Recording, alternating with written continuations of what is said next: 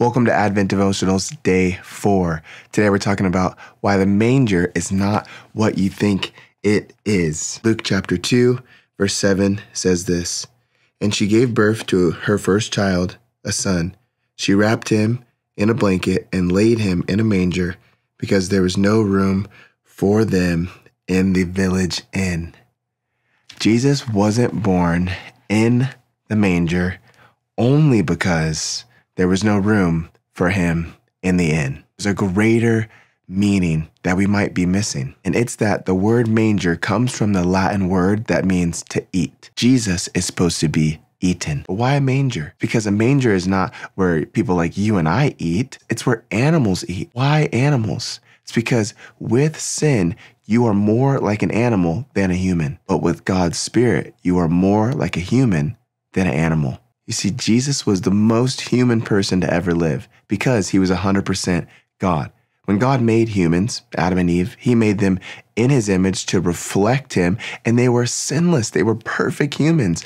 With sin, that got broken. They became people who followed the desires of their flesh. Who does that sound like? Animals.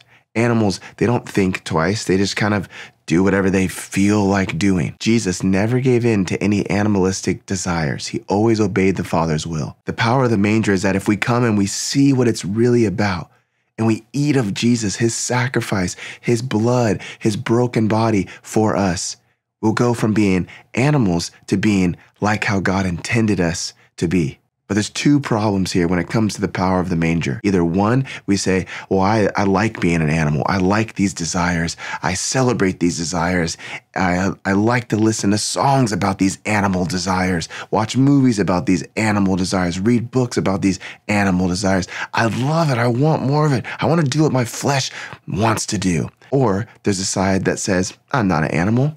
I'm fine just on my own. I'm pretty well off. Like, I'm not an animal. Those people are animals. I'm not an animal. I'm different. I'm not like that. Both ways are rejecting the power of the manger. In order for the power of the manger to really have its effect in our hearts, for our desires to change, for us to start wanting the things of the Spirit, not the things of the flesh. In order for that to happen, Jesus calls himself the bread of life. He says, man shall not live by bread alone, but by every word that comes from the mouth of God. Jesus is also the Word of God. He's born in a place called Bethlehem, which translates into house of bread. And then at the Last Supper, he says, take this, eat it in remembrance of me. He says that the bread is like his flesh. He even tells a group of people who find it so shocking that Jesus would say this to eat his flesh. The manger was a picture of us consuming and eating and taking in and digesting what Christ would do as an adult on the cross. The power of the manger means looking deep into that, looking into the manger, looking into the feeding trough that Jesus was born in, and realizing I need to consume him. Not all this other stuff, him. Why? Because I'm an animal and I need to change my desire. I need to be changed by him, and this is the only way. When you see that, then Christmas will really start to have its effect on you.